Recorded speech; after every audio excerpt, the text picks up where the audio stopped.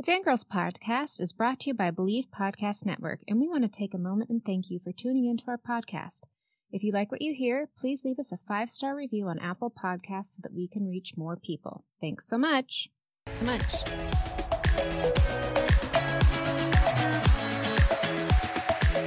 Hello and welcome to the Fangirls Podcast. I'm Lauren. And I'm Julie, and we are so excited to dish and spill the tea with you today. And today we are talking to the Queen of Tea, the incredibly talented LA tea sommelier, Tess. Tess is an expert in all things tea, but not only that, she loves to dish about her favorite fandoms. So we asked Tess to choose 5 teas and pair them with some of our favorite fandoms. But before we get into that, let's chat a little bit about you, Tess. Welcome to the show. Thanks for being here. Thank you. Thank you for having me. This is very exciting. All right, Tess, you got to start from the beginning. Where did your love of tea begin? My love of tea came from afternoon tea. As a little girl who wouldn't want to eat all these, delicious and decadent treats and sandwiches and tea, also sort of feel fancy. I think that was my gateway into tea, into Absolutely. The tea world. Yeah. I can relate to that. That is a good gateway. It started young, Yeah, early childhood. Yeah. I think much fun. There was a trip in Washington, D.C. to the Four Seasons. I think I was in maybe 4th grade, and it was like one of the best afternoon teas ever, still in my memory. It's still one of the best. And I think from there, it was like, okay, we've got to get more of this. It's sort of also the idea of food and tea and just something special all wrapped up into one. I love that. Right, that is such a good memory. I wish I had that. I didn't really get into tea until I was probably in my 20s. Wow. And now I'm going to have to take my girls to some fancy tea thing. So they will. Well, my oldest, I've already converted her and she's moving to England. She's like, I'm over this tea all day. Seriously, my oldest. Yeah. But the other one, I'll get her hooked that way. There's some really good places in LA, and there's a really great one in Orange County too. So I think it's the Pelican Resort. Oh. Yeah. Mm-hmm. They have a really exciting, fun, they sort of do a different take on it, but they have these sandwiches that are works of art. And it's sort of a different approach to how, it's not the traditional afternoon tea. And then, they also had some tea cocktails, and the setting was absolutely beautiful. And I bet the living room was great. So definitely recommend that one. So my question is, how long have you been a tea sommelier, and kind of explain what that is? Sure. So I've been a tea sommelier since 2016. I have my certification through the Tea and Herbal Association of Canada. What I really liked about this program was that you actually had to take some time to learn all these things, and they had different modules. When I was looking to do something like this, and I was, in Los Angeles, and it's not as big of a tea place as other cities, unfortunately, although it is making strides to get more into tea.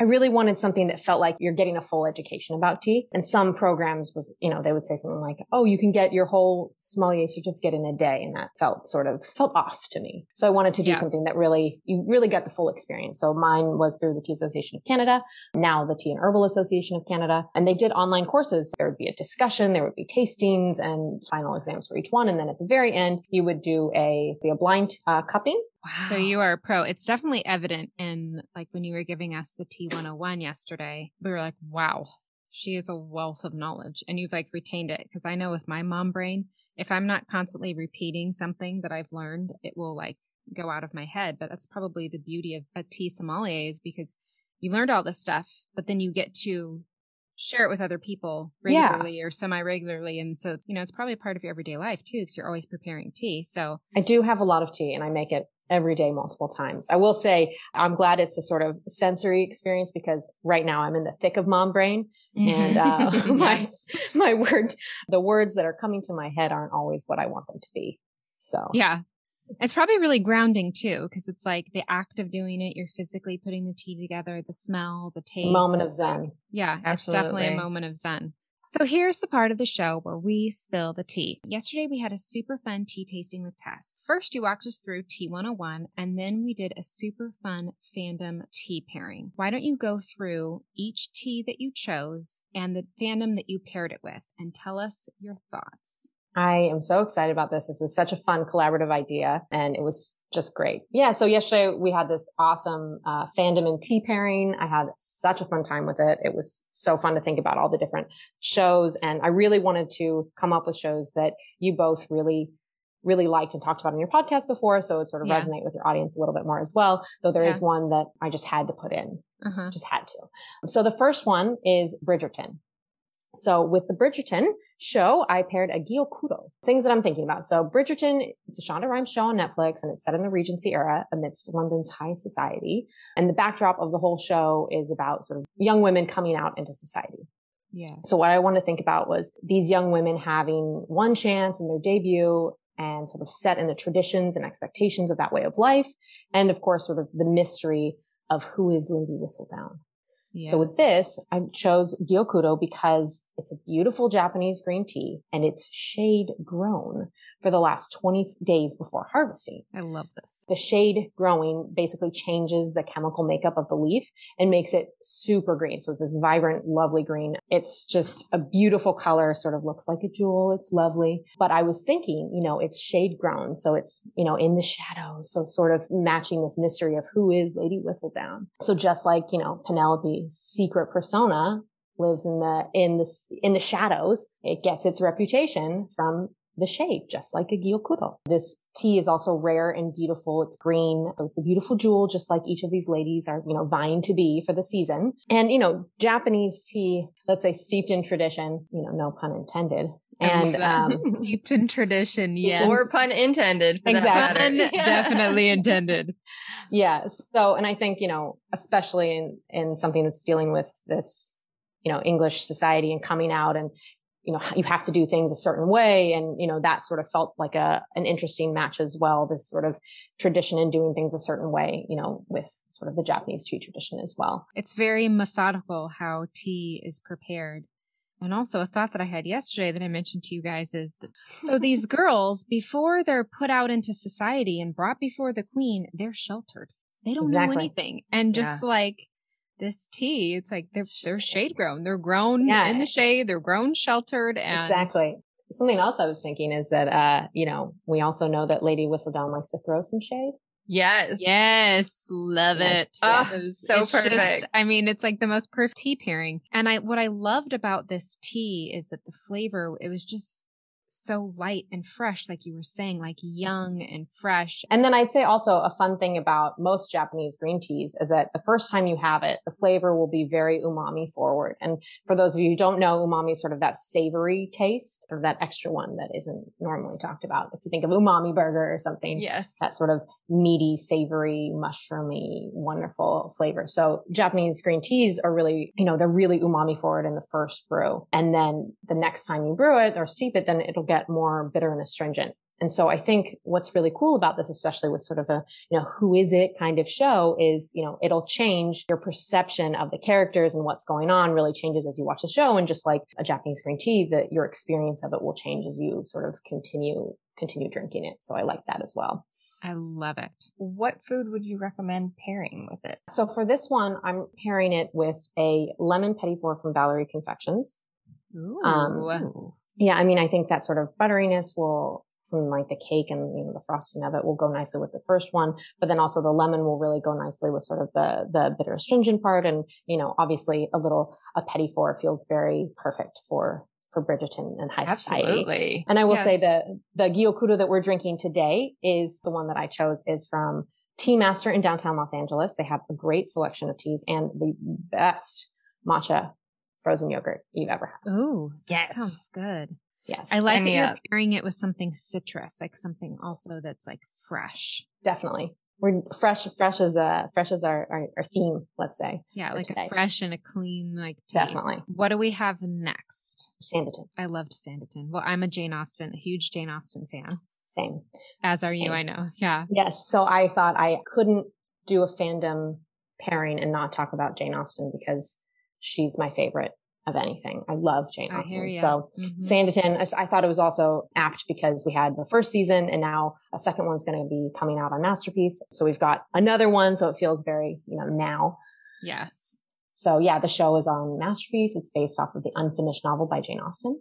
Mm-hmm. And our protagonist comes across a wealthy family. She, sort of the head of the family is trying to make Sanditon, basically a seaside resort and sort of a fancy destination. Yeah. So that's sort of how we get into this. and how we get to Sanditon, which is the name of the town. For this pairing, I'm really honing in on our main character, which is Charlotte Haywood. And Charlotte is a poor girl, and she comes into favor with the sort of the more wealthy family. That's how she sort of gets into Sanditon, because they're trying to make it a place. And so she gets to stay with them, which I love. Back then, it's like, oh yeah, just come stay with me for extended periods of time and it's fine. We'll pay for everything. No big deal. Yeah, that'd be nice. Can we all find wealthy people that just take us and stay for free anyway? Right. Yeah, at their seaside hotel. Exactly. Yeah, that'd be great. Exactly. For this one, we're going to pair the Smith Tea Rose City Genmaicha. If you've never had a Genmaicha before, it is a Japanese green tea that is mixed with either puffed rice or puffed corn. Got that lovely briny and fresh and bright colors from the sencha. And then you also have nutty, roasty, toasty notes coming from the puffed rice. For this particular one, there's also some rose in it as well. So that the tea itself, when you look at the tea dry, it's, got that nice green. It's got the lovely puffed corn, or puffed rice, but then it also has the lovely rose petals as well. So for this one, we really do see the bloom of youth from Charlotte Haywood matched in the rose petals of the tea. This tea is, or at least Genmaicha is normally, it's sort of started as let's say a poorer person's tea. Mm-hmm. It was just a little bit cheaper because with the addition of the rice, it sort of brought the overall cost of tea down because of the bulk buying. There was more sort of non-tea in it as well. I thought it was perfect for Charlotte because she does come from this sort of poorer background. But it's still this beautiful tea and it's really popular, and people, especially now, people love Genmaicha. It's crowd favorite, just like Miss Haywood. Yeah. She was very popular. She was everyone likes her. It's got that beautiful floral notes as well. And actually, Japanese green tea, Japan, it's an island. So sometimes there's some sort of brininess to it. And I thought, oh, great, because Sanditon is a seaside town. So we've got sort of, maybe you could imagine drinking it there. You've got marine notes as well, which is nice. This is the only tea that in our pairing that's a tea bag. Everything else is loose leaf. Yeah, it was interesting. This tea, the taste and the smell. So you smell it first, and you kind of get this almost like the ocean has to be nearby. Like somehow the breeze is like are we blowing. In Sanditon? Yeah.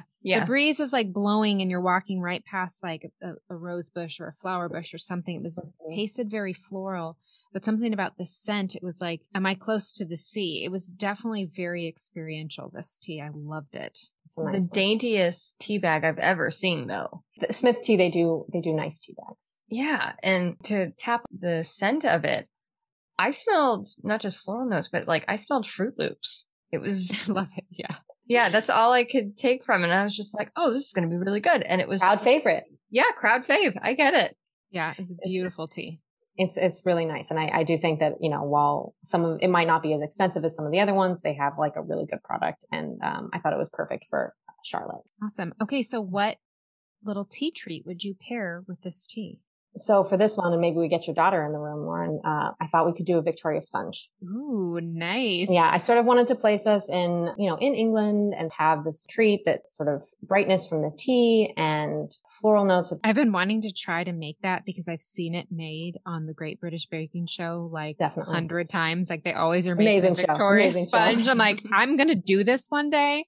I know I can bake, but I'm afraid. I think I'm going to give it a try. And then you can order the Rose City Genmaicha to go with it. Yes. Amazing. And then where can we get this tea? This is from Smith Tea. You can get it online, or if you live in sort of the Pacific Northwest, it's available in grocery stores. Oh, amazing. That's very nice. Cool. What do we have next? I'm very excited about this one, actually. Okay. Yeah, so this one, I tried to not do too many super obvious pairings, but for me, this one it was immediately obvious. You had to. I had to. I agree. Yeah. So we're going to do Game of Thrones. And with this one, I'm pairing the Aged Phoenix Dancing Oolong.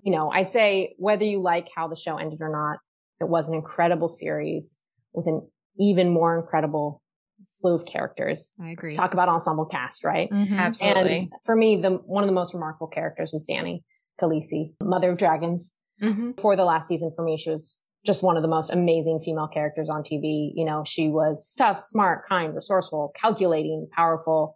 Absolutely. Maternal, feminine, sexual, but not overly sexualized. It's just not an easy sort of combo to put on TV often. I feel like you fall in a trope of something. I don't know. She was great. It's refreshing to see complicated women portrayed on television and have that be fine. not strong. have it be bad. Right. Exactly. Not have it be Yeah. a detriment to their character. Yeah, for sure.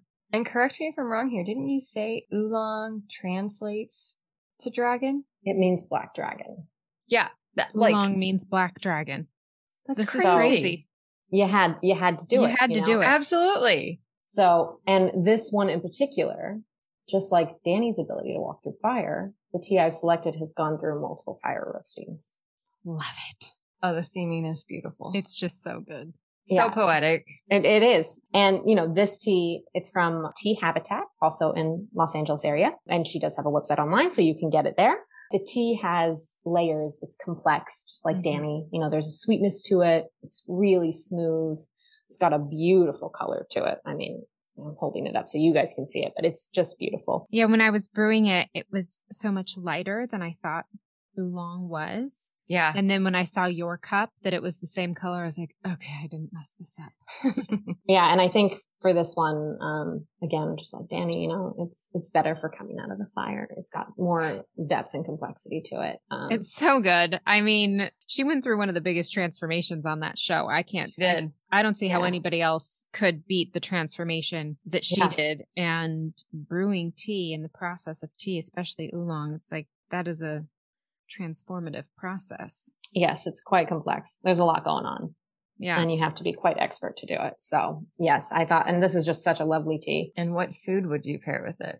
Okay. So this one, again, trying to go maybe a little too on the nose. I went with the lavender and burnt sugar ice cream from Ginger's Ice Cream. Ooh. So again, it's the, fire and ice. So it's burnt sugar and ice cream.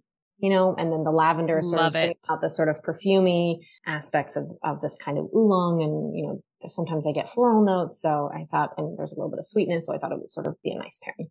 That's not something that I would think of to pair it with something that's cold, but I was really going again, hot and cold, fire and ice. Just really, like trying to bring in the theme a little bit. Okay. So what do we have next? All right. Next we have Shadow and Bone. You guys mentioned this in our talk, and I thought, let's try Shadow and Bone. There was one that sort of jumped out at me.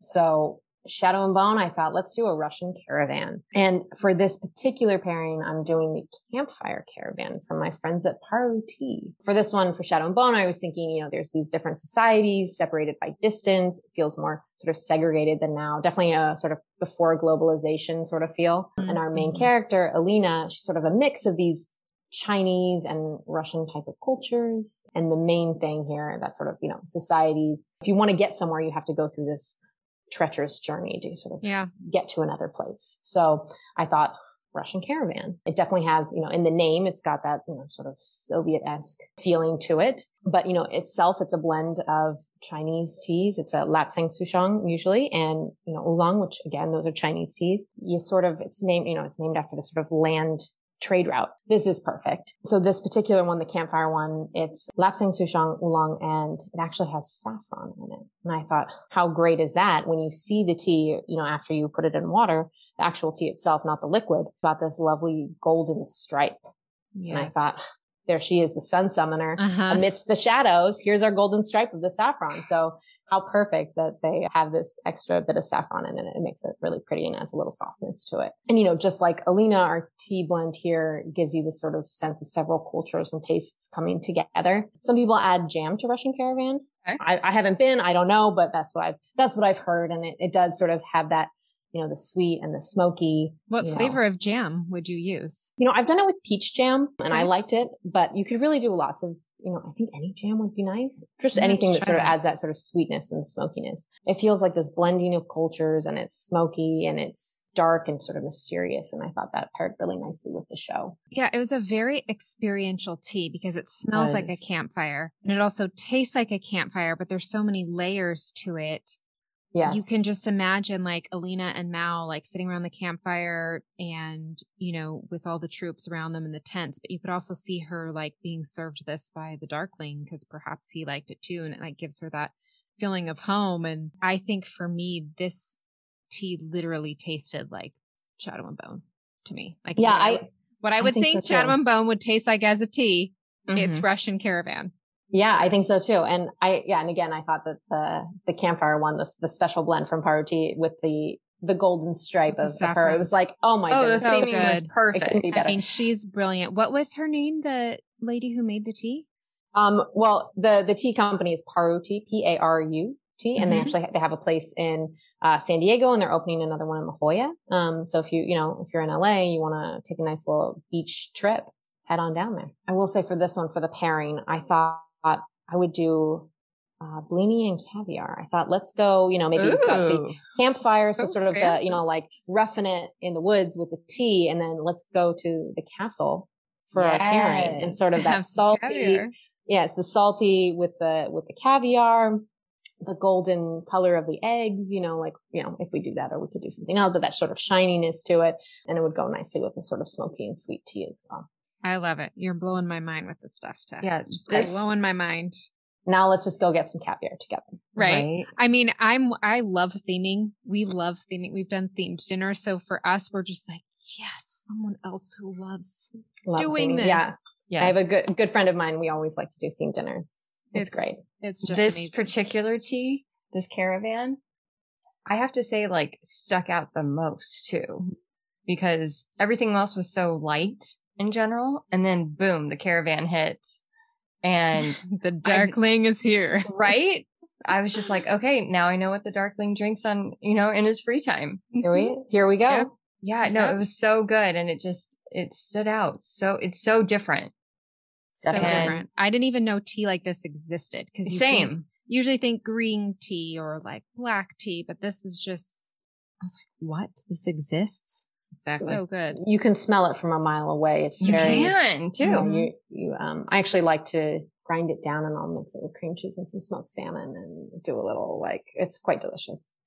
Oh. I could see it being in a good rub too for, barbecue. Yes. Yeah. Yes, that would be a really good rub. call. Yeah, that's so good. And I love smoked I would do salmon, just straight lapsang souchong instead of the blend. Obviously the blend, someone took the time to put it together. You might as well. Yeah, might as well brew it. Yeah. Okay, so we have our final tea pairing with our favorite show. Here we go. I thought with Outlander, let's do Pu'er. Yep, this is a fermented and aged tea. So for this, I'm thinking a play between past and present. There's also complexity, but sort of tender and sweet moments, and like sort of this very, it's also sexually explicit, let's say. It's maybe Just sort a of little. and it's sort of niche, but those that love it, love it. So Pu'er is an aged tea. It's fermented, and it's got a very, very distinct flavor and aroma. It's deep in color. Sometimes it's almost purpley. It's really pretty. So I thought, let's do Pu'er with Outlander. Today it's the old ripe tree Pu'er from Mansa Tea. They do a really lovely, their whole thing is aged tea. So you can't go wrong if you're looking for something from Mansa. For this, I thought, all right, by drinking an aged tea, you're really going back in time. And Outlander, right? Yeah, You're experiencing the past. You're experiencing the past. So here we are with Claire going back in time, just like this. We're drinking Pu'er. We're going back in time and sort of seeing a crop that existed back in time. It's also it's velvety, it's smooth, and it's sort of sensuous. So I was thinking this romance between Jamie and Claire, got that sensuousness, that sort of tenderness. I'd say if you've never ever experienced Pu'er, some people, I think it's lovely, but some people might say it's a little dirty smelling. I thought, Outlander, it's a little dirty. It is a little dirty. But it's also, again, it's got that velvety, lovely smoothness to it that this tea is just great. And, I thought this was sort of fun too. So the website on the product page, the description, right? It says that, have you ever walked the forest after rainfall, the moist ground with wood chips that bring rich, earthy aroma and a calming comfort to you? Oh my gosh. Right. And I'm like, okay, there we are. We're in Scotland back in the day, walking through the forest. Watch out, get away from the Brits. Here we go. And, maybe you're campfire and enjoying this sort of lovely cup of tea. And I thought this places me there. Oh, for sure. Yeah. We were joking yesterday because you're like, it's dirty, it's aged. And Julie was, you're like, this is the essence of Jamie. Yes. Here's Totally. to Jamie in a cup. Let's Jamie drink it down. Yeah. Right. Gulp that down. Again, it's complex. It's layered. It's got so much to it. Just how you'd want Jamie to be, really. So for the pairing for Outlander, I was thinking, all right, again, we're in the wilderness. We're probably around a fire. So let's do a dark chocolate s'mores. So dark chocolate goes really well with pu'er. And so I thought a little bit of extra, that sort of char on the marshmallow. I love s'mores. I love and then that. If I may, I did a bonus pairing. Oh, Go tell for us. it. Let's do Ted Lasso. We'll do a cup of coffee with shortbread because some of you might not want hot brown water. Love it. I bet a lot of our listeners appreciate that. Oh, yeah. And it's a great show. I mean, Ted Lasso is amazing. He's very lovable. He is Yes. indeed. Okay, so here's one of my favorite parts of the show. When we interview somebody, we do rapid fire questions. So, Tess, are you ready? No, but let's do it. Okay. What's your favorite tea? Oolong. Oolong. Okay. What's your favorite fandom? Jane Austen. Yes, ma'am. There we go. If you could have prevented the death of any book, TV, or movie character, who would it be? Lady Sybil. Oh, me too. What is the last show that you binged? Miracle Workers. Nice. If you could have tea with your two favorite book characters, who would they be? That's a good question. Elizabeth Bennet. Let's do Lizzie and her sister Jane. Why not? Yes, Jane and Lizzie. I love that. I'd love to see how they interact, Yes, for sure. Okay, Tess, so where can we find you on Instagram? LAT Sommelier. And we will put that in the show notes. Well, thank you so much. Yeah, thank you. This was fun. So much fun. This is amazing. We'll have to do a pairing with the food in person at some point. Yeah, that would be fun. Yeah, COVID we'll get isn't together crazy. at Danny's. Oh, because Right. she would want to be a part of this for sure. Absolutely. Yeah. Great. Okay. Thank you so much, Tess. We are so excited to have launched our Etsy store that has a variety of custom-made digital downloads designed by yours truly. For this week only, September 15th through the 21st, we are offering 20% off our Etsy store with the code T20. The link to our store and all the info will be in the show notes. This coupon is only available to those who have listened to this episode. The Fangirls are so appreciative of our faithful listeners, and we want to say thank you. For the first 3 5-star written reviews on Apple Podcasts we received from September 1st on, we will email you a special gift. Email us a screenshot of the review at thefangirlspodcast@yahoo.com to enter. Thank you so much for joining us today. Please be sure to subscribe to our podcast to hear all of our latest episodes. Visit our Etsy store and explore our collection of fun fandom digital downloads. We want to connect with our fellow fans, so give us a follow on Instagram at the Fangirls Podcast and Twitter at @the_fan_girls, and like our community page on Facebook to join the conversation. See you next time. See you next time.